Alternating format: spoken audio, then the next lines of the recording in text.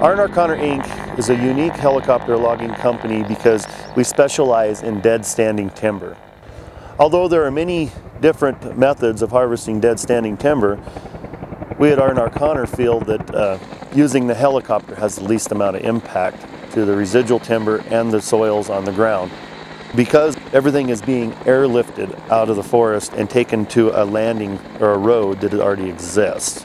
The way helicopter logging works is it's really simple actually compared to most methods of logging. We actually find a dead stand of timber or identify it, and we'll send a forester in, and he'll go ahead and mark the dead trees that will be taken out of this timber stand and leave all the green trees and the healthy trees and try to mimic what Mother Nature does naturally through fire historically.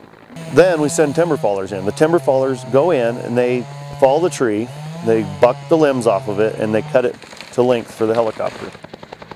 And after that we send guys in on the ground that are called hookers. Hookers are the guys that actually hook the logs to the long line on the helicopter.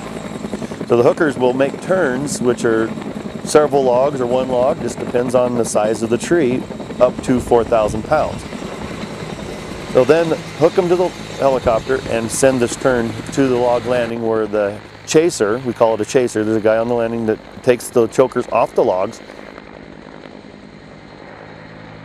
and coils them and gets them ready to be taken back out to the hookers.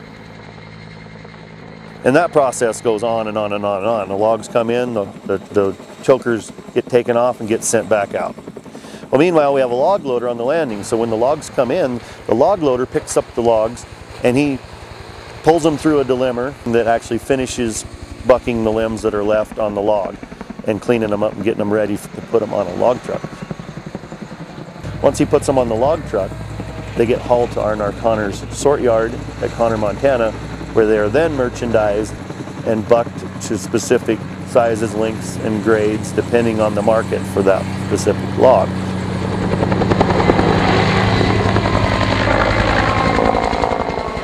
To me, heli logging is the most fun you can have with your clothes on. It's like a big video game. I've got my joystick, I'm getting my hook moving as fast as I can and going to my little orange men and trying to deliver them the hook. And we're just having fun all day long.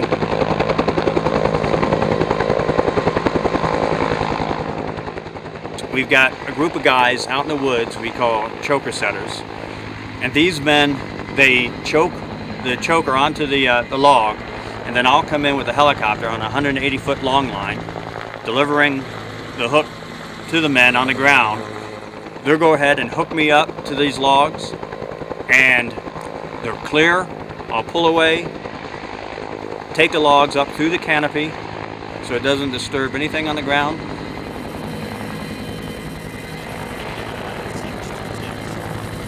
And fly it to the landing.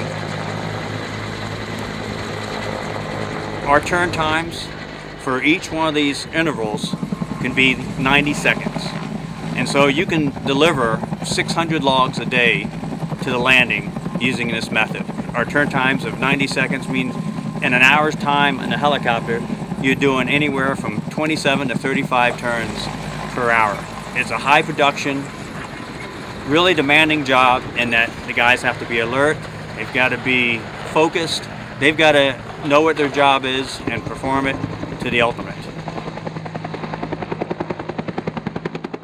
Just great heli logging out here. The adrenaline goes as chopper starts in the morning and you're cranked up, ready to go, ready to work. It's a beautiful day. We've got a job out here to do, and hopefully we can do it as best as we can. The reason we heli log this is there's ground in here that can be accessible to other types of machines, and it's more environmentally sound to do it. It leaves the forest cleaner, and especially as beetle-killed stuff is for eradicate the disease and where we can, and have fun doing it. It's good stuff.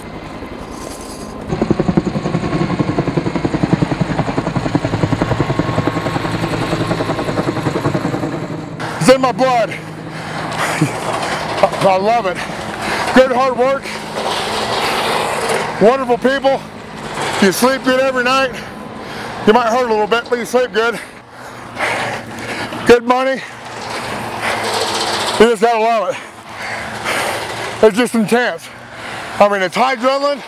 For an hour and 40 minutes, it's high adrenaline. Then you get a 10-minute break when they fuel up. And you can actually gather yourself back up and get ready for the next cycle. The most exciting part about working with Ryan and R&R Conner is just his passion for making a difference. He truly loves the woods. He's a true environmentalist by all terms of the word. He is very alive when he goes out into the woods, and he cares deeply about it. R&R Conner started with Ryan's dream to make a difference. He started off as a young kid that didn't like working for other folks, but grew up in the woods and had a passion for it.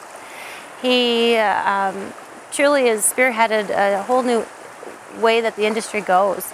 And so some of the things that we're working on today are exciting to both of us, as well as our crew and the people around us, because this is our opportunity to make a difference.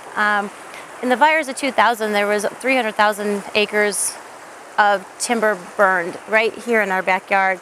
And we have to look at it every day. And being in the aviation world, we fly a lot of it and get off the beaten path and see so much more than everybody else sees.